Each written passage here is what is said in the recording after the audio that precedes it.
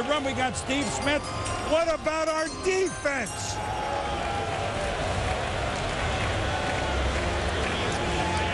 With the 9th pick in the 2012 NFL Draft, the Carolina Panthers select Luke Kueckly, linebacker, Boston College.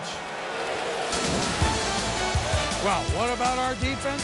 How about a guy that I think, what was he, within about 12 or 13 tackles in 3 years of playing football, of having the most tackles ever in college football? I mean, that's crazy.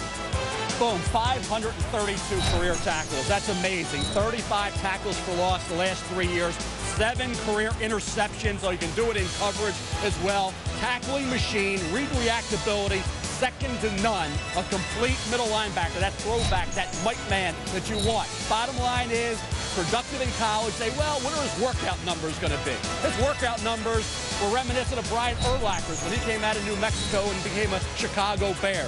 6'3 1/4, got his weight up from about 230 to 242, ran a 4.5, did 27 reps at a 38 vertical. When you combine the production with the great workout, it's easy to see why Luke Kueckly was one of the top 10 players in this draft.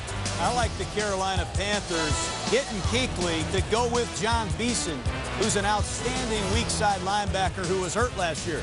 They also get Thomas Davis back. Their linebacking core with Kueckly in the middle is very unique now in the NFC South.